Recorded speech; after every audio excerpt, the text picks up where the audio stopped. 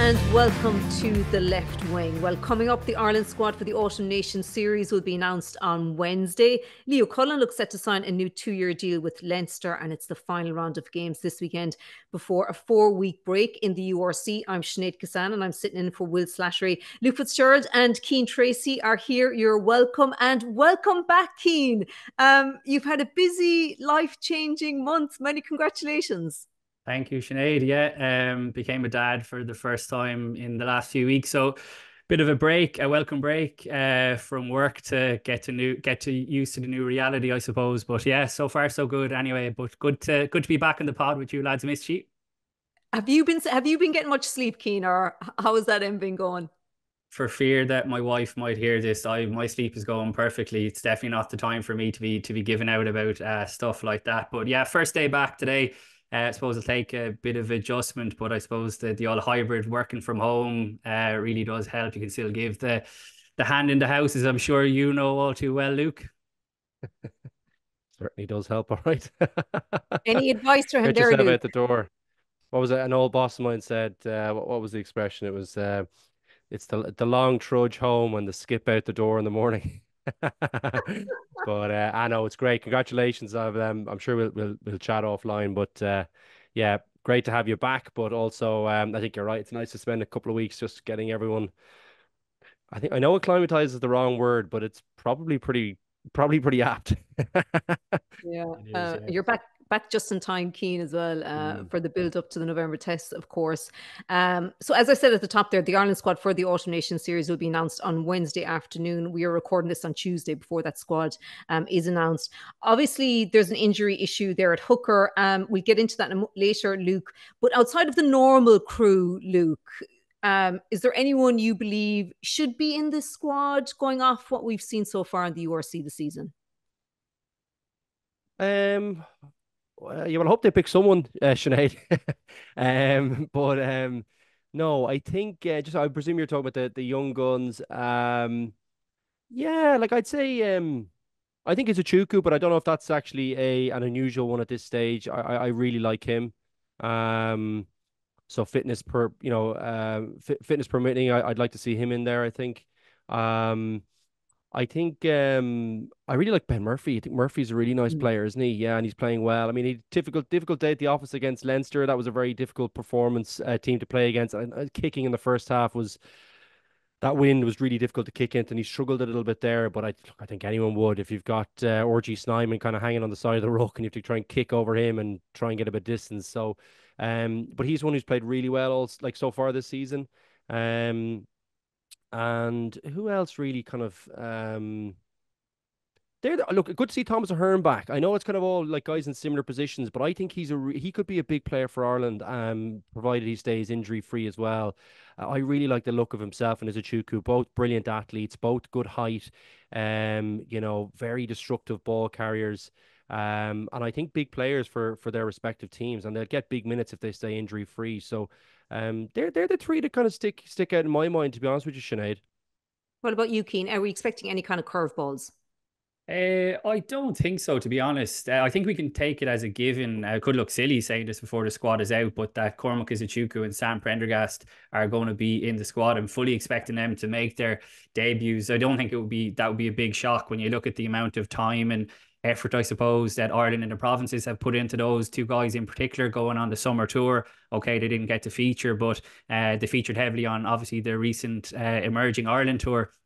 Um, Other than injuries, I think Sinead, which obviously we're not privy to the likes of, like, is Peter O'Mahony going to be fit enough to be named in the squad? If he isn't, I think it'll be very interesting because you'd obviously expect Caelan Doris maybe to take over as Ireland captain, and that could really be the sort of the line in the sand moment going forward. So that'll be one to watch. I think there's another couple of injuries which will dictate if possibly new guys get in. I'm thinking of Ollie Jaeger and Jeremy Lockman, two Munster props. In particular, who've been in around the Ireland squad for the last couple of years. You know, if Jaeger isn't fit, he's been out with a neck injury. There's someone like Jack Ainger come in who's been playing well for Connacht and was obviously on that emerging tour as well. Like I don't think in the main squad we'll see too many changes, if I'm being honest. I will be interested to see if there are any training panelists or whatever term you want to use. I think there's definitely merit in having that. I think guys like Cathal Ford, who I think has been really good for Connacht over the weekend, or over the course of the start of the season and last season, to be fair. I think probably worth getting into him a little bit more maybe in the chat, but what position he's going to end up playing. He reminds me a lot of Cian Crowley, who of course has an injury doubt as well, but my understanding about Crowley is, and Leinster kind of alluded to this yesterday, is that he's hoping to be out for 2 weeks max, which would mean he should be fit in time for that All Blacks game in a couple of weeks. It looks like Sam Prendergast actually is going to start this weekend at the Aviva against the Lions, which will be very interesting. But another couple of guys who I think would be worth a shot as training panelists would be James Cullen. I think has been very good for Leinster. Jude Postlewaite in the centre up in Ulster. Looks like Stuart McCloskey kind of part two. So they've been pretty exciting. And obviously the hooker scenario, Sinead, is going to dictate whether we'll see a fresh face in there. You obviously have injury concerns. Dan Sheehan won't play a part. We already know that. Ronan Keller, even if he's named in the squad, might not be fit till later on. The soundings out of Ulster seem to be pretty positive, certainly more positive than they had been on Rob Herring and Tom Stewart. But you could see Dave Heffernan getting a recall, or someone like Gus McCarthy, who I think has been playing really well for Leinster. I know he's super young and was playing 20s only last year, but if he's not going to be in the full squad, which will be understandable if they have enough fit bodies on board, I think there's a lot to like about getting him into the squad and learning the ropes in the senior setup too. Yeah, I would absolutely think Gus McCarthy has been going pretty well, Luke, hasn't he? Considering the injuries. He has, look, the temptation though is probably like Dave Heffernan was good too on the weekend. Oh, I mean, Gus McCarthy, look, he looks like a good athlete. He's a young guy. Could be a bit of value in just keeping him at Leinster for a couple more weeks, and getting him settled in. I'm sure Leinster would probably prefer that as well, just given, it seems like they're a little bit unsure about how quickly Kelleher gets back from that knock. So, yeah, no, look, I was impressed with him. There was one he should have passed, I thought, to I don't know who was on his outside actually. I can't remember. Could possibly have been Frawley. I'm not sure, but they made a break, and there's one he held that I really didn't like. But I'm being really picky. Look, he struggled a little bit, but it was very difficult conditions in the sports ground, throwing wise, particularly in the first half. But look, he got enough there that I was saying, okay, well, look, you could definitely bring him in. But if you're asking me, I'm thinking, steady hand at the tiller. It's such an important position. I'm hoping Herring gets back, and I think Heffernan will probably be my number two. You miss a lot with those guys, just in terms of what you're comparing to, just for pure power. You think about what Sheehan brings, and he's obviously, he probably gets, I don't know, rightly or wrongly on this one. Is it a big call? I think he might be in a World 15 for me at 2. He's so good, I think, around the pitch. Certainly close to that kind of quality, and I think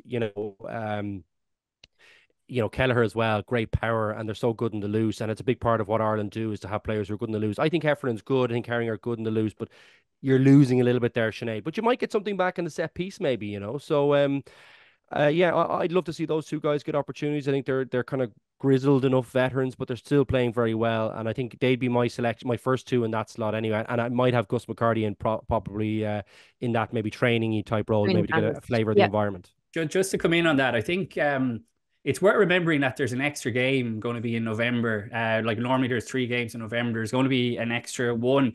And I think like the All Blacks first up, we're going to fully expect Ireland to be full metal jacket. But the game against Fiji in particular, no disrespect to Fiji, but at some stage, Andy Farrell is obviously going to head off to the Lions after this month, but at some stage we are going to have to see a bit of, new blood introduced. And while I think he's done that really well over the last couple of years, it won't be long before the Six Nations is upon us and everyone will be wanting to see, the full Ireland team being rolled out. So if you're not going to do it in November games against the likes of Fiji, then when are you going to do it? And that's where I would expect the likes of a Sam Prendergast, Cormac Izuchuku, but Cian Crowley needs game time as the starting 10 as well. So I don't think it's a foregone conclusion that we're going to see Sam Prendergast start that game, because I think it's important to get Frawley some minutes from the start here as well. So that's why guys like it could be too soon for Gus McCarthy. I'm just using him as an example. But guys like Tom Ahern, I'd really like to see them getting game time, because that's what these November internationals should be about. What do you think there about what Cian said earlier, Luke, about, we have to wait and see what the story is with Peter O'Mahony's fitness. But should tomorrow be the day that Andy Farrell announces that permanent captain to take Ireland up to the next World Cup? And if that is Caelan Doris? Look, that's the ideal scenario, I think, is that you get a bit of certainty there. You get someone to settle into the role. They're kind of, they're not finding their way by the time the kind of big competition comes around. And you think Six Nations, I'm loath to say World Cup, but I think it will be the earlier you get someone in there, the more settled they are.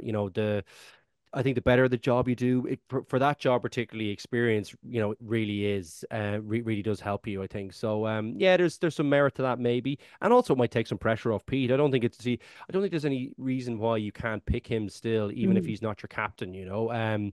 3 years is probably a long enough. I think he'd be doing well, just given how physical he is and where his body is. Like, look, he's still getting around the pitch and all that, still very, athletic. You can see that, when he's playing from his work on the line out. So he hasn't lost that much of a step, I don't think, which is pretty impressive, given how physical he is. But, 3 years, I think, is a big ask, just the way he plays the game. So I'd say it might be a good time to do that now, take a bit of pressure off him. And I don't think it means you can't select him, because he can still be a massive leader for you in there. And he's still playing very well, I think, whenever he's playing. So yeah, it might be a time that's an interesting comment, Sinead. Yeah, and I'm sure the coaches have given it some thought. Yeah, absolutely. And Cian, you mentioned there about the out half. Jack Crowley had a very challenging game in Cape Town last weekend, and he probably made mistakes that he might repeat very rarely again in the future. And like we spoke last week about that gap between himself and Cian Frawley, Luke, didn't we? Where do you think it is now, Cian? Look, I think Jack Crowley in Andy Farrell's mind is comfortably Ireland's first choice 10. I think you look at the body of work that he's put together, particularly in helping Ireland win the Six Nations, and like stepping into Johnny Sexton's boots and winning a Six Nations title and not very much being made of it, I think was probably the biggest compliment you could give Jack Crowley. He didn't come in and shoot the lights out. He played really well. And he fitted into the system rather than trying to be a hero and, play miracle passes, which is what I think he did at the weekend. He was really starting to force things behind what was a beaten pack. And I know we can get in and talk about the performance, but it is very difficult for any 9 or 10. Luke touched on Ben Murphy there, and Josh Ioane was the same against Leinster at the weekend. They really struggled to get any sort of control against behind a pack that was going backwards, really. So, look, I think in Andy Farrell's mind, Sinead, like what Jack Crowley has done in a green jersey counts for a hell of a lot. And of course, we can say that about Cian Frawley as well, the composure he showed in South Africa. And it's worth remembering as well that for a long time, Andy Farrell has seen Cian Frawley as a 10. And I know we've spoken about it so often on this podcast. And it finally seems that Leo Cullen and Leinster, that the penny has dropped for them as well. But in Andy Farrell's case, he's seen this from a long way out. And it's just been a case of several different injuries, which ironically is what happened to Cian Frawley now again. But look, hopefully it's not too serious. So look, it's great to have that bit of competition, because you don't want a scenario whereby anyone feels like that they're guaranteed a place in the team no matter what. And I think a couple of years on from Johnny Sexton's retirement, it's brilliant now that you have a scenario where Jack Crowley, as I said, I think is still Ireland's first choice 10, but he does have now a legitimate rival in Cian Frawley, if of course Leinster continue to pick him at 10, which I think all the evidence that you've seen from so far this season, both in terms of the team selections and how well that he's played, even in the cameo he had at the weekend before he went off injured, that I don't think it's a coincidence that Leinster's attack has looked much better this season when he's been playing 10, much better structure and shape to what they're doing. So I think it's a win-win all around. But I think come that All Blacks game, Sinead, in a couple of weeks, I think Jack Crowley is and should certainly be the Ireland 10. Yeah, can I come in on that? I think I agree with Cian. I think he's done enough. I think he's been really, like, pretty much everything you've said there. I agree. I do think though, um, I think he's got to get his kicking sorted. That's something that at international level, can really, really hurt you badly. You need to be very, very, solid there. I don't think you need to be, you don't always need to be an 85%, 90% goal kicker. That's great if you are, but you do need to be trucking over the 80. And there was a few big, I think there was one against Leinster as well. I thought he should have put over the bar. There was one, like even the one on the weekend where Munster go 12 up instead of 14. It kind of did impact them a little bit as well, and it does impact decisions that you make elsewhere in the game. Look, the obvious ones are silly mistakes at the end where he has the two drop offs that don't go 10. But look, I think that's just a bad day at the office, and the flick out the back. Look, he took a chance. I thought Haley did. Like he kind of got the shape wasn't great for the pass. He got out the back. He got held up a little bit. It was behind him. Look, I think a guy like him, what he's been really good at for the last year and a half, 2 years, probably even a little bit longer, is that he's been really solid and that he hasn't thrown those kind of passes, even if he has the ability to do it. It comes out kind of rarely. For the most part, he's a very solid decision maker. He's been excellent in an Ireland jersey. He's a very brave tackler. I really like that about him. And he's a bit of a threat with the ball in hand. So he's got the full package to me, similar to Crowley. He's got to get the kicking off the deck sorted. That's the one thing I've noticed that no one's really been talking about the last couple of weeks. They're ones that can kind of just get away, and they're not gimme kicks, but they're kicks that a good goal kicker should be getting. They're in areas where you should be over 90% kicking them, and he's just missed a few of them. And I just think it's a little bit. If I was a coach, I'd be watching that, saying, "Okay, well, look, we need to have a word here, or we need to watch that and make sure it's not something that he brings into the international camp as well." So, yeah, he's my guy too. I agree with pretty much everything that Cian said, but he's got to get that little part of his game sorted because that puts pressure on the team if you're not getting the ones that you should get. He's bounced back from that before, though, Cian, hasn't he?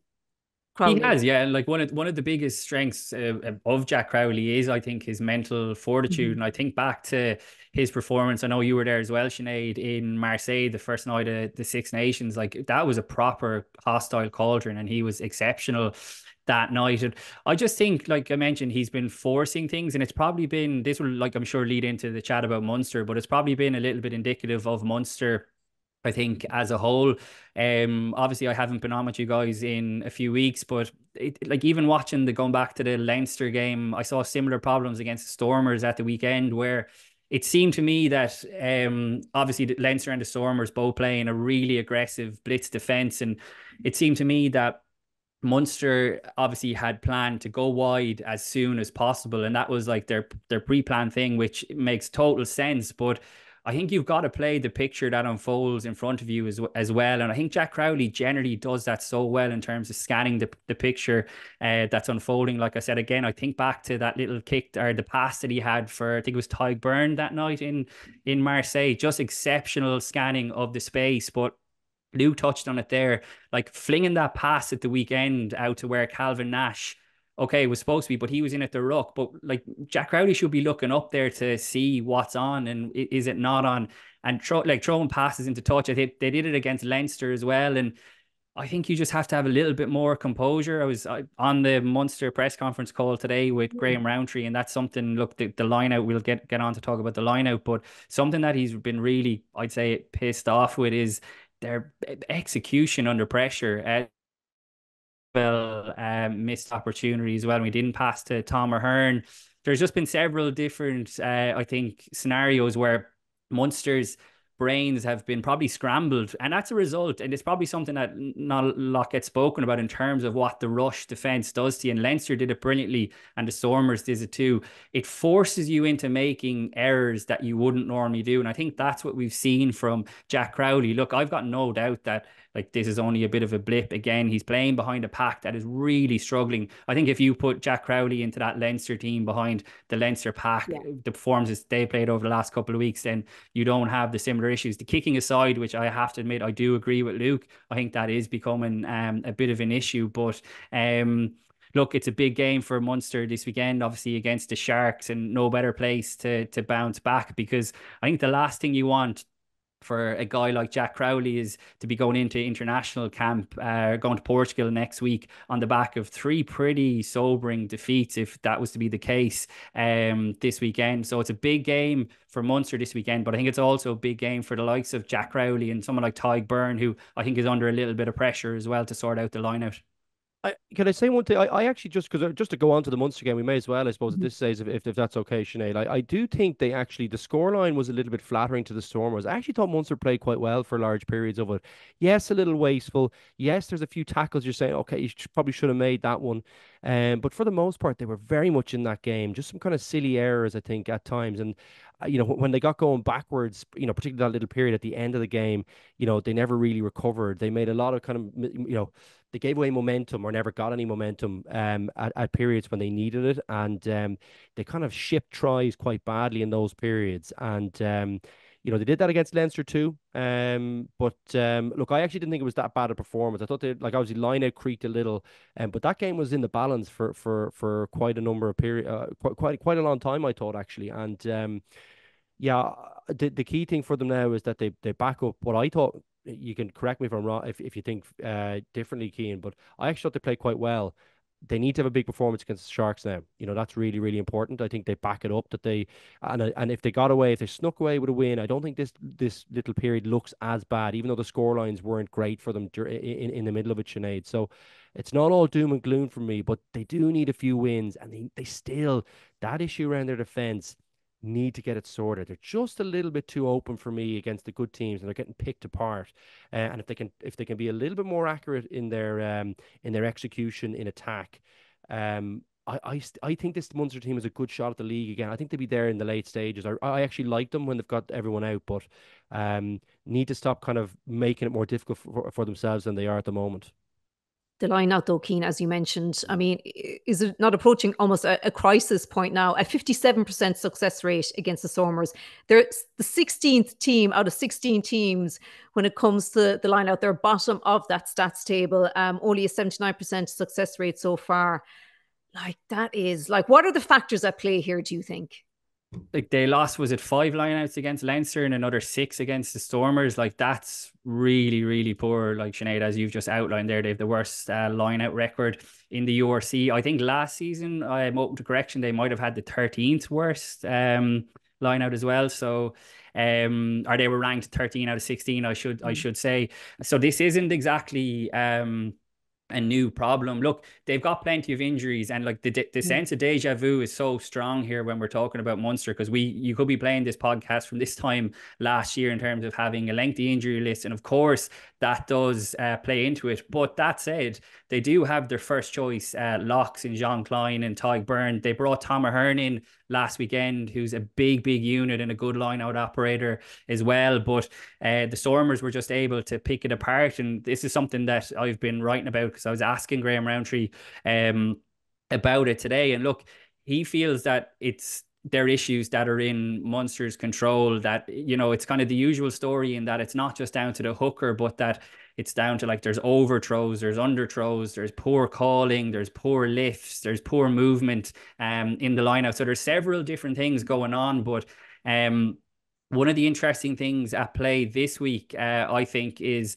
that, look, there's no doubt that RG Snyman, the presence of him in the Leinster lineout, spooked Munster a couple of weeks ago. I don't think it was purely the reason why the lineout went to pot, because, like I said, this has been an issue going back to last season as well. But this week, Jason Jenkins is going to be in the Sharks, at least. You'd imagine to be on the bench, if not starting. And this Sharks pack is absolutely loaded with Springboks as well. So I think that's a little mental barrier that Munster are going to have to get over as well, because, look, Jenkins obviously played for Leinster the last couple of years, but he knows the Munster line-out calling system just like RG Snyman knew it as well. So that's something that they're going to have to deal with this week. And I don't think it's a case of you rip up the script and you start again. There would surely have been plenty of tweaks to the line out since he left. But I think a coach like Andy Kyriakou is probably under a bit of pressure, if I'm being honest. The Munster pack, he's in charge of the Munster forwards, but the scrum to me is not less of a concern, because you can see the issues in the scrum are more obvious because it is a lack of power. And we've been speaking about that about Munster for the last few years, particularly when it comes to the front row. They tried to address it by bringing in Ollie Jaeger, but he's been dogged by injury since he came in last season. So that hasn't really been rectified.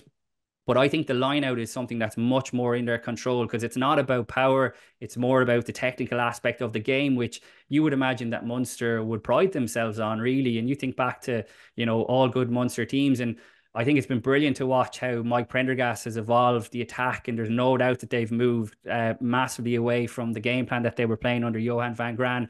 But I think there is an element of going back to basics and shoring up stuff like the line out, because it's such a key source of ball for Munster. You think of the maul, the line out. You look at the try that Sean O'Brien scored with the lovely little play from Tadhg Beirne. So they do have that in their locker, but they're going to have to get it right this weekend. And I think Jason Jenkins being in the Sharks squad this weekend could spook them again. Luke.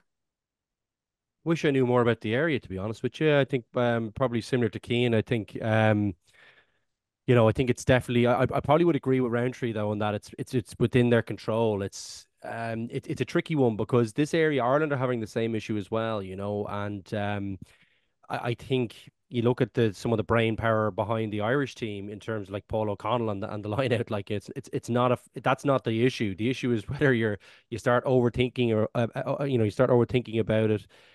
You're perceived to have an issue, so it gets worse, and teams go after you every week. So teams spend extra time in that area on you as well. So it kind of gets worse. So I agree with Cian that I think they need to probably get on top of it as soon as possible. A couple of good games in a row, you could kind of get this sorted out, and people won't say, "Well, look, Munster, we won't give them ball at 2, but we'll get, they're so good at 4 and 6 that we're just going to give them that ball, and we're just going to defend it properly." That's what a lot of teams will do against really good lineouts or really good mauls, and Munster have that, I think, within their grasp. They just obviously need to simplify things or, whether they need to complicate it a bit more. I don't know. It's a tricky one. You'd love to be in that in the video room with them, having a think about it and seeing what their thinking is around it. So the one thing that is definitely that I'm sure about is that it can't continue like this, because you need to be able to get the ball, but particularly when we're coming into bad weather as well.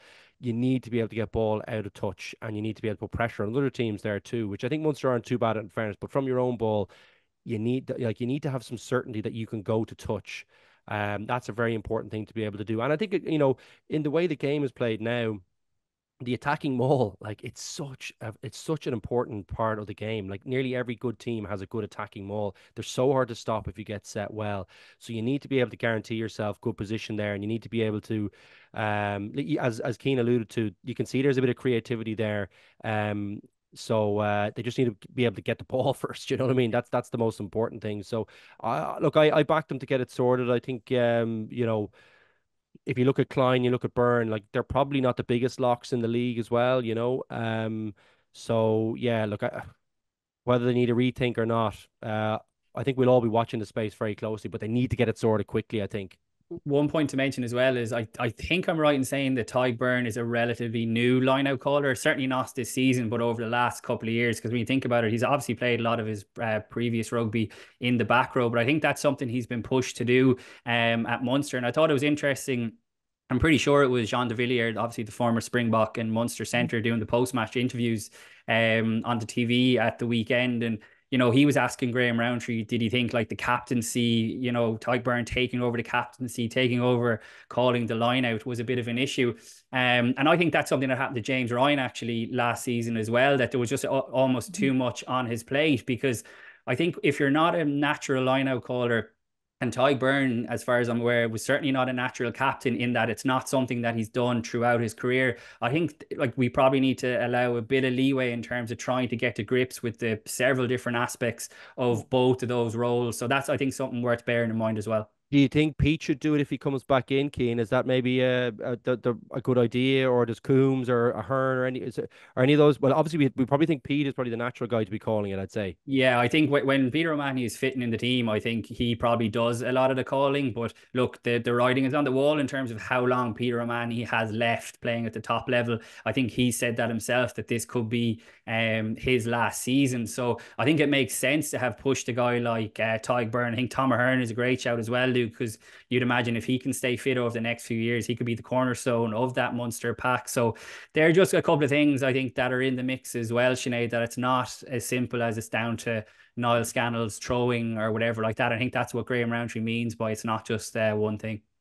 Yeah, and you mentioned the post-match interview there. I don't think I've ever seen Graham Rowntree fuming as much as he was. What was he like today when you were on the call with them? I'd say, yeah, he definitely calmed down. He'd had a bit of sunshine in Cape Town. Munster have actually, they've done what they usually do. They've stayed in Cape Town rather than traveling to Durban this week. They're going to go to Durban on Friday. I think they stay in the same hotel in Cape Town every time they go over there, and it's been really good to them. So they've had a bit of sun. Their hotel is on the beach. But I mean, the heat that's going to await them in Durban on a very fast track, like I said, against a Sharks team that is full of Springboks. The task just doesn't get any easier, Sinead.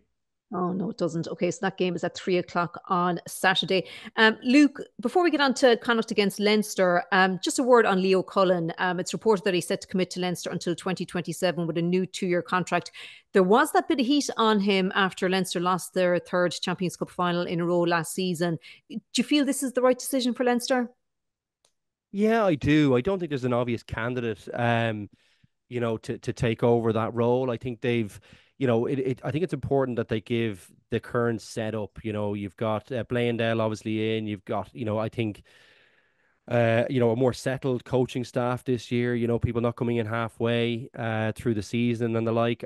So I think he's the right guy to kind of keep at the tiller, just because the experience he has, he knows the setup very well. Look, and I think he's a good leader for the province. He's very, very well respected. Look, they do need to get the wins. I think everyone knows that, and they've made a few errors in the last couple of years, particularly around the obvious one for me is the selection. For the URC, was a quarterfinal, semi-final against Munster, I think it was. Where you don't pick your kind of your frontline guys. But other than that, there's nothing really that obvious from my perspective. I think, for various reasons, whether they don't, I think, look, they've landed on the right conclusion. I think at 10 with Frawley, that's taken longer probably than it should have. But there was different reasons behind that too. I think. He had a few injury kind of concerns as well, a few things like that didn't help him at kind of crucial times. So maybe there's a reason why they haven't come to that conclusion as quickly as maybe I have, or maybe I'd say Andy Farrell. But other than that, I think he's been brilliant. And you think about the kind of production line of talent that keeps coming through, and he seems to keep bringing new faces into the setup, into the team that are performing well. So yeah, no, I'm pleased for him. He's a lovely guy. He works very hard. He's a winner, and he's smart. So yeah, I think the right guy to be in your organization leading it. So yeah, hopefully, for obviously, he's I'd be a little bit biased, obviously, or very biased to be honest with you, but I'd love to see him get a bit of silverware. I think he needs it. Just taking my kind of biased hat off and kind of being cold a little bit on this. He needs some silverware this season. He's got all the tools. He's got the big name signings coming in.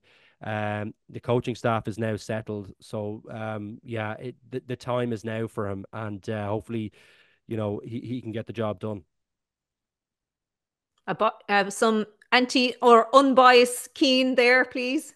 Yeah, I agree with pretty much all of that. Again, I was writing about this earlier today. Look, I understand Leinster fans' frustration, but I always think it's a dangerous game to judge the general mood of a province or a nation or whatever by what you read online, and in particular social media, because they're the loudest voices. I'd be very surprised if your average Leinster match-going supporter feels as strongly as some of the comments that you see online. And look, I think at times, look, supporters get a bit drunk on success, and Leinster certainly had plenty of that. But look, 3 Champions Cup final defeats in 3 years, like a fourth if you go back to the previous one a good few years ago as well. But if you take the last 3 in isolation, they've each been by the narrowest of margins and against 2 exceptional teams. Like that Toulouse team that they lost to last year is a brilliant team who could have another couple of Champions Cups in them.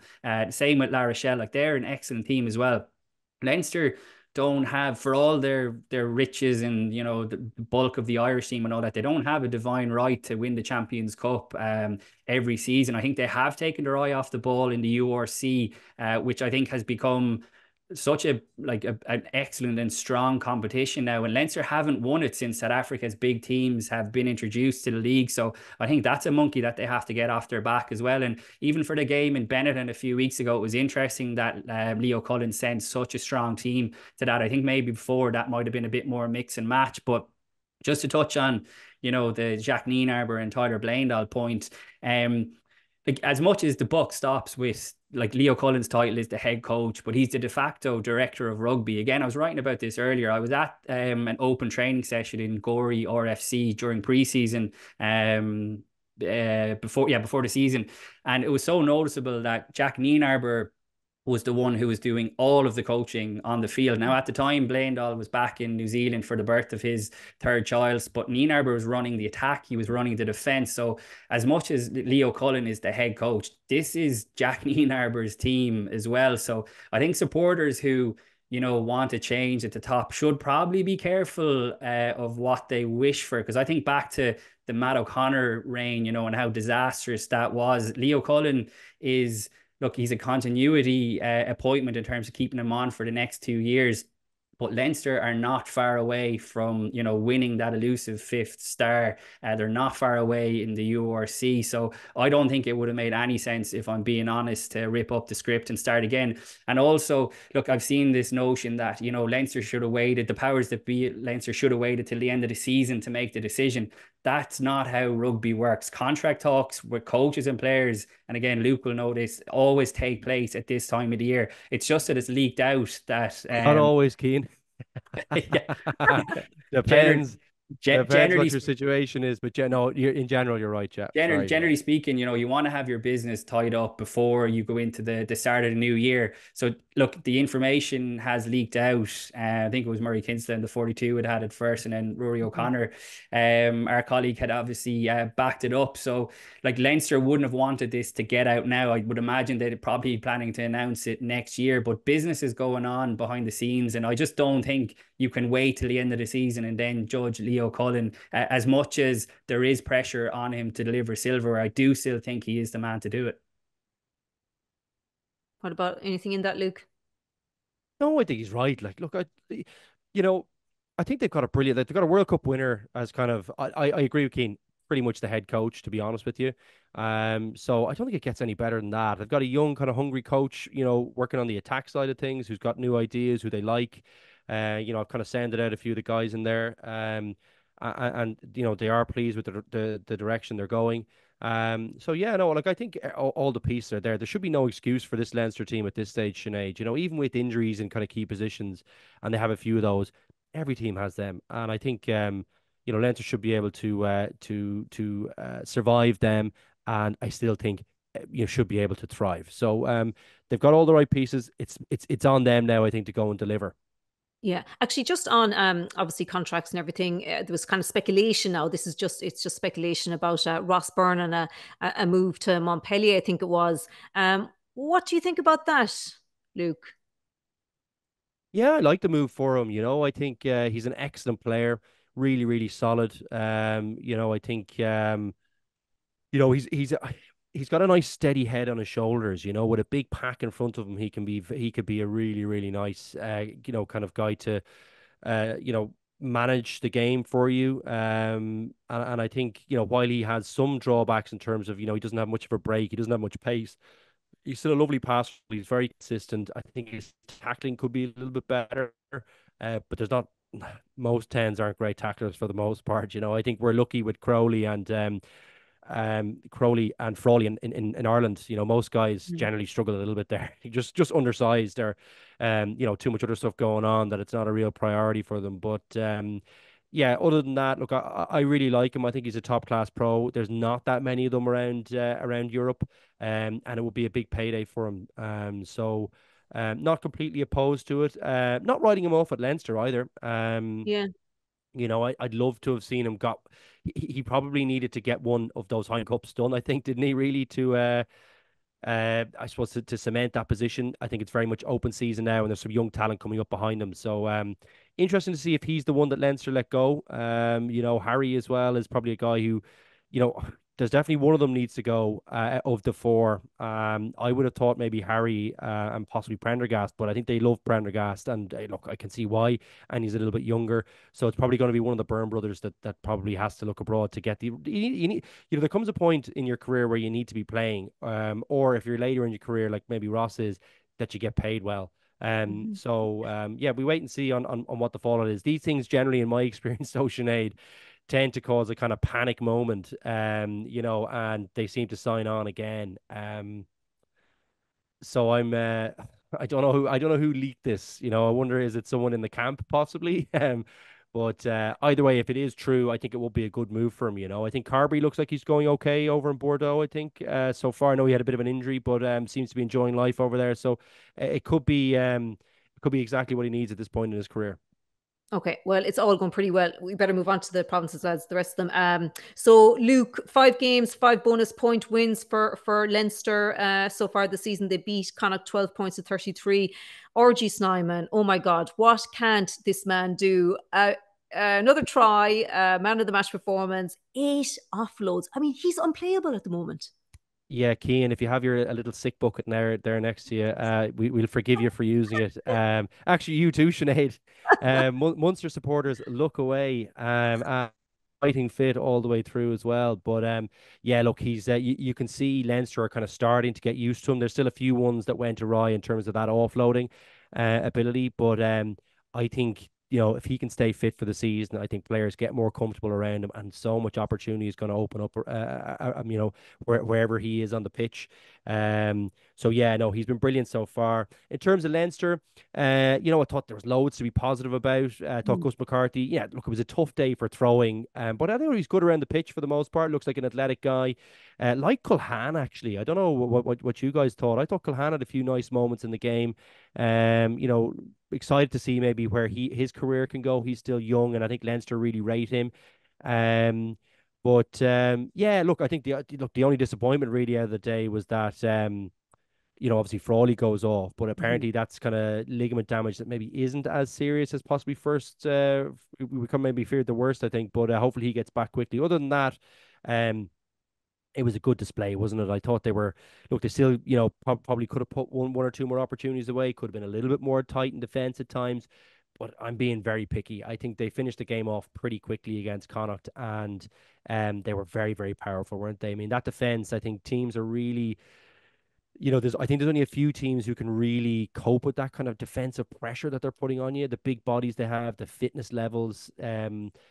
I think they're hard. They're a hard team to play against. They're really, really hard. I think Niederbar, you can see, is having more and more of an influence. And I think we heard Caelan Doris say that after the match in Croke Park, that they're getting more used to the system. Yeah, look, that's the only area where I still am not 100% convinced it's the right thing to do against the big teams, but against a Connacht team that are good, that are dangerous, I still don't think they have enough for Leinster to really pick them apart. And yeah, it's my one worry with the team, Sinead, is that defensive system. I just don't know if it's. I just don't know if it comes unstuck at the end of the season. Better conditions, harder grounds, easier to pass the ball, things like that. I think it can come unstuck a little bit against that. But for the moment, they're a runaway train, and I don't think anyone's looking like they're going to be able to stop them, particularly in the league. It'd be interesting to see if anyone in the cup can. But for the moment, very, very impressive. Yeah, I'm very wary of going over the top, I have to admit, because we've been burned so many times over the last few years by Leinster, like absolutely steamrolling people in the early stage of the season, and then when it comes to the crunch, failing to deliver. I wouldn't fully agree with Luke on no one touching them in the league. I think the South African teams will certainly touch them if they're fully locked and loaded, particularly the Bulls. Look at what they did to them in Pretoria last year. So I certainly wouldn't think it's a foregone conclusion that Leinster are going to win the ORC. I do agree with Luke on the defensive point. Look, I think it's been super impressive, and I think they've definitely made huge improvements, and so much of that is down to players having more time in the system and being more comfortable with what's being asked of them. But I still think opposition teams, Munster did it, Connacht did it, are finding gaps through the defence.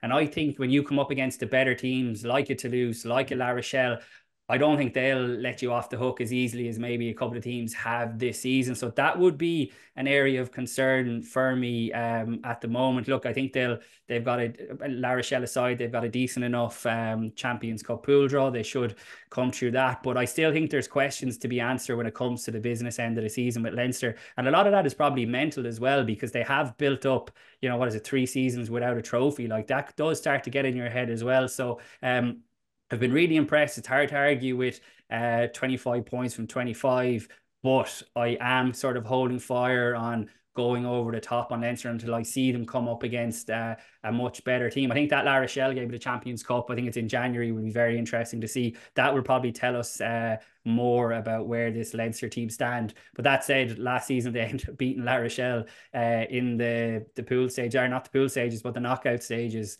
Both, actually, yeah, of course. Beat them in the pool. Beat them in the pool Yeah, as well, and Cian, yeah. in was it the quarterfinal round of 16? That's But ended right, up yeah. obviously not going on to finish the job. So that's just in the back of my head, Sinead. I think when I'm watching Leinster at the moment, as much as I have to say I am really enjoying watching them defend, I wouldn't say that about a huge amount of teams, but I think there's a real kind of thrill in watching, the wingers getting hard off the line and making the big hits. But like I said, it is still, I think, vulnerable to the better teams. You think of the likes of an Anton Dupont, I think would really fancy his chances of picking that apart. So look, that's probably a conversation for another day in terms of getting to the business end of the season. But that is something I think to be wary of when it comes to maybe going over the top on Leinster at this stage of the season.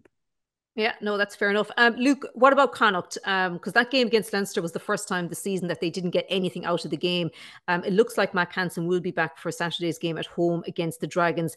So 2 wins, 3 defeats for them so far. And Pete Wilkins has been playing up the importance of this game against the Dragons because, of course, the URC takes a month's break now going into the international window. Like he's saying, it's red alert, in terms of how they will view this block after this weekend's game. So it's a big game for them at home against the Dragons this weekend as well. Yeah, look, it's a big game for them. I think they can probably chalk that one off a little bit, against Leinster. That was a big ask for them, I think. I think he's right to focus on the Dragons one. It'll give them a good feeling going into a nice break. They can kind of rejuvenate, rethink on maybe some areas where I think they could be a little bit better. I think defensively is an area where, look, it's been fairly obvious since the start of the season. They're still a little bit too leaky there for me. And I think they'll find it hard to really outscore teams every week. But I do think from an attacking perspective, they are excellent on the eye. They're really, they are dangerous. They've got lots of quality. They've got, that little bit of bulk and power. You got, combined with some, some really good threat out wide. And the 2 guys at 9 and 10, if the pack isn't going backwards, if they get a little, if they even get parity, they are very dangerous. That was a tough one for them on the weekend against that Leinster pack and that Leinster defense, but they won't come up against that every week.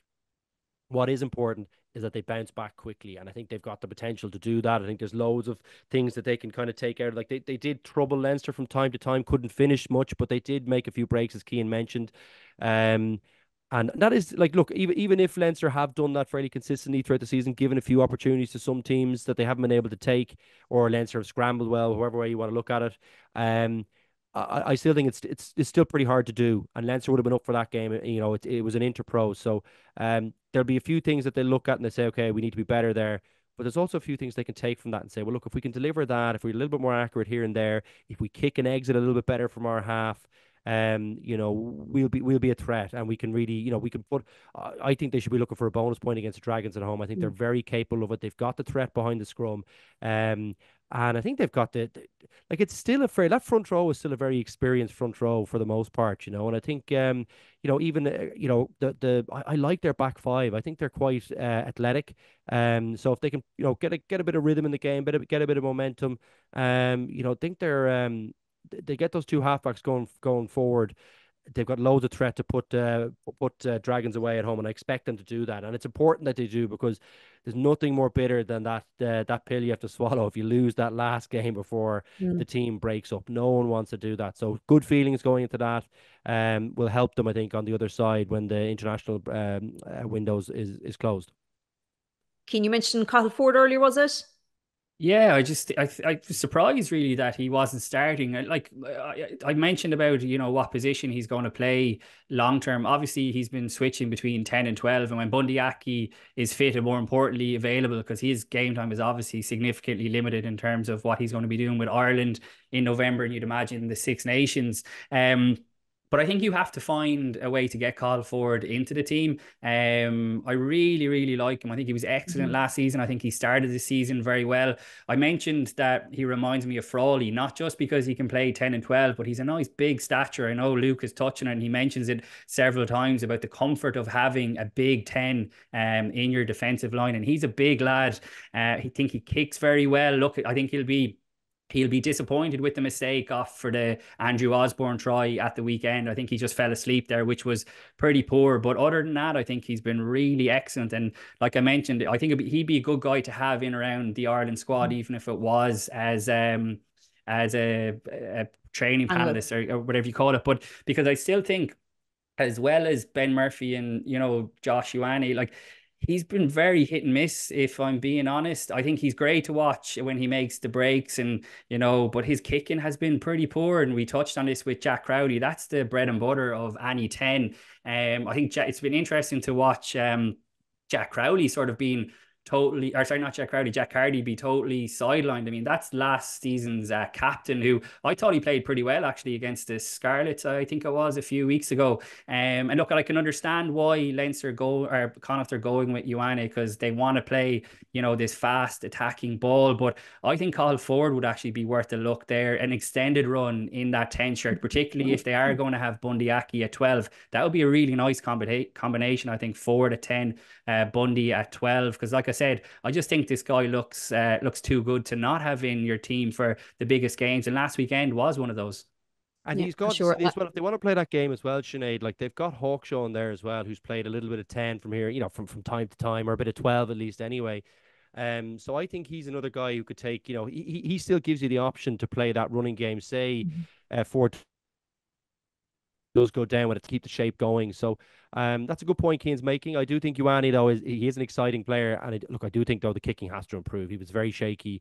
He's kind of been shaky on that side of the ball so far this season. But like do you know who I was impressed with? I was impressed with Bolton. I thought Bolton looked very physical on the weekend. He's quick, isn't he? He's strong.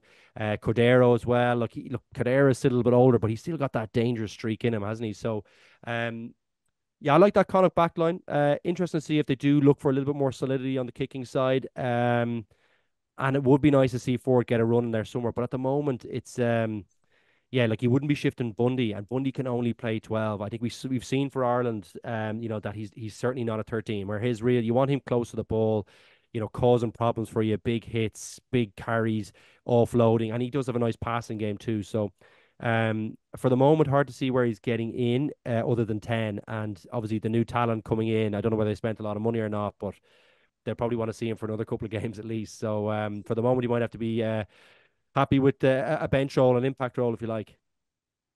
Yeah, actually, Bolton was quite good against Ulster as well the previous week. We're going to finish on Ulster, Luke, and just a question about Jacob Stockdale. So they good win over the Ospreys last weekend, 36-12, and he's been just reminding everybody of his class over the last few weeks. He scored 2 tries last weekend, 1 chalked off. He scored an excellent try the previous week in South Africa. He's kind of come out and said, look, that his big personal ambition for this season is getting back in the green jersey. I know he didn't make the World Cup squad, but he was brought back in for the Six Nations. He was on the squad for South Africa. I've always got the feeling that Andy Farrell really does believe in him, even though I know he didn't make the World Cup last year, Luke.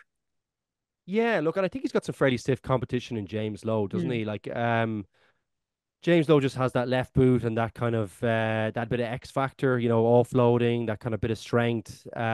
He's kind of a bit of an all-rounder, and he's really improved his defense. And that's probably still the one area for me, Sinead, where I probably just haven't seen enough of an improvement for him to displace James Lowe. But look, certainly, he's great under the high ball. He's lovely to have there. He's a nice big guy. So Farrell will like that about him.